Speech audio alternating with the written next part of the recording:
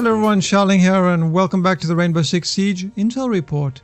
So we have what's dubbed the mid-season reinforcement patch, which makes some major changes to 3 of the operators in the game, along with a host of other tweaks and changes as well. Now I'm not going to go through all of the changes in this particular video, but I'm going to talk about the 3 main changes to the operators, as well as some of the bigger changes to the game, and then I will leave a link in the description box below if you want to check out some of the other smaller tweaks and balance changes that they have made with this particular patch. So first up we have the changes to Twitch, and I think they are significant to say the least. Now at the preparation phase, instead of having a normal drone, Twitch is going to have a shock drone during that phase, which is going to obviously have the ability to destroy cameras and the defenders' gadgets before the round even starts. So this is definitely something that's going to change the game up, and definitely something that's going to cause the defenders to be a little bit cautious if there is a Twitch on the other team. On top of that, Twitch is going to get 2 shock drones at the start of the round instead of the 2 normal drones. Now the patch notes are not clear whether or not the drone you drop during the preparation phase is included in those 2 drones, so if that gets destroyed you only have 1.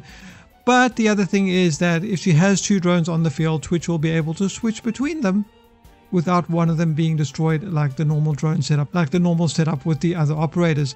On top of that, the drones are going to move 30% faster, so that's going to put them on par with the normal drones in the game. The shock drones are also going to create less noise when moving, and the red light on the model has been removed, so in certain situations I would imagine these drones are going to be a little bit harder to spot. And the range of the darts with the drones has also been increased from 5 meters to 7 meters.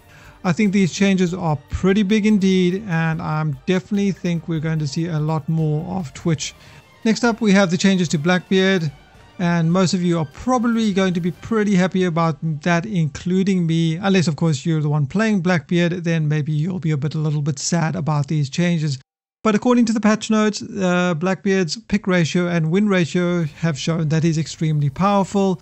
But what they've done is, instead of just having 1 shield with 800 hit points now, Blackbeard now has 2 shields, and he can cycle between them by equipping and unequipping them, and the hit points, and this is the big thing, the hit points of the shield have been reduced from 800 hit points down to 150. So that's a significant reduction in the health of these shields. They are going to be destroyed much more easily than before, and this is going to force the Blackbeard player to be a little bit more cautious and decide when he's going to use or not use these particular shields. And also obviously with these changes they've added a UI to reflect the health of each of the respective shields.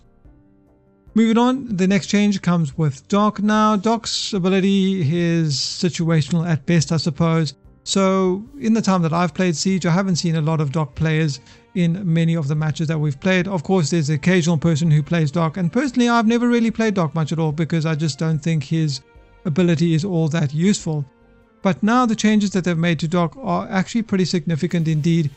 Not only can his darts now revive teammates, but they can also heal wounded teammates, and this is a massive change. So by shooting darts at people you can heal them for 40 hit points per dart. If I recall correctly, he has 3 darts, and on top of the ability to heal both himself and other teammates, he can also now overheal a fully healed teammate or himself by shooting darts at them up to a total of 120 health points for a limited amount of time. And once the overheal has kicked in, of course this is temporary, and the health will decrease by 1 point every 2 seconds until the operator gets back to 100 points of health. These are pretty big changes indeed, and I think with this change, the ability to overheal people, you have a Rook on your team and you buff up your heaviest operator, yeah, the guy's going to be harder to kill, he's going to have a lot of health. Another big change is there are some new gadgets that have been introduced both to the attackers and the defenders. So let's talk about the attackers first. The Claymore. Yay! Some attackers can now use a Claymore mine, which is a deployable gadget that's going to cover their backs while they progress forward. So when you're flanking or you're sitting in a vulnerable position like sniping or you're droning, you can plant a Claymore at certain locations. And if a defender crosses on any of the 3 laser beams, it's going to explode in a front-facing directional pattern. It's going to stop the run out of building or rush around the corner kills if these things are placed correctly. However, not all of the attackers are going to get claymores. According to the patch notes, only the players who mostly play support roles are going to benefit from having these claymores. So the changes are as follows. Thatcher loses his stun grenade and gets a claymore. Twitch loses her stun grenade and gains a claymore. Glaz loses his breaching charges and gets the claymore. And finally, Thermite loses his stun grenades and breaching charges and instead gains smoke grenades and claymores, since they consider Thermite to be a mostly support orientated attacker. And they feel that also smoke grenades will fit better with his playstyle than stun grenades. And so moving on to the defenders. Defenders now have access to the impact grenade, which is obviously, as the name suggests, a grenade that explodes on impact or after 1 second of throwing it, which is perfect for close range firefights according to the patch notes and can be used to open holes in the environment. Definitely a nice addition indeed. Now again, not all of the defenders are going to get impact grenades, and the reason they state in the patch notes for introducing something like impact grenades was to reduce the amount of nitro cells amongst the defenders, and also give the defenders a more active option to defend themselves, especially those who mostly use their unique abilities during the preparation phase. So Caveira loses her nitro cell and gains impact grenades. Castle loses his barbed wires and gains impact grenades. Smoke loses his nitro cell and gains impact grenades. And finally, Rook loses his barbed wire and gains impact grenades. I think both the claymores and impact grenades are going to change things up significantly in the game. So finally, we have new attachments for the weapons. The muzzle brake for pistols, which diminishes the recoil on the first shot, putting an emphasis on precision. This has been applied to a number of different weapons.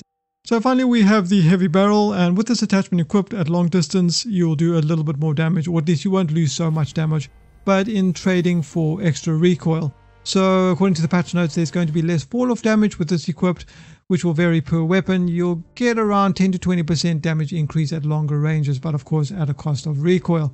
And again, this has been applied to a number of different weapons. And finally, there were some general tweaks and improvements. Valkyrie now has 3 black eye cameras versus 4, which she had before.